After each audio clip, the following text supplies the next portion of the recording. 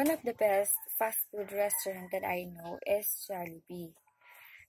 Jollibee is founded by Filipino-Chinese Tony Tan Caktiong, and his family began as a two-branch ice cream parlor in 1975 at Cubao, offering hot meals and sandwiches. The original company name was Jollibee, which is Jollibe. Then Mr. Lumba next reformed the name Jollibee to Jollibee, which is Jollybee, and made the two words form a single name, Jollibee. Their success is phenomenal.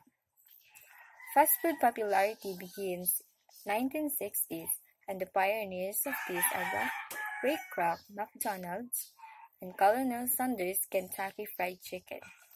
Jollibee business standing up until now because they have the concept of serve time-constrained customers with quality food, clean dining environment, and having low price and give convenience to the customer.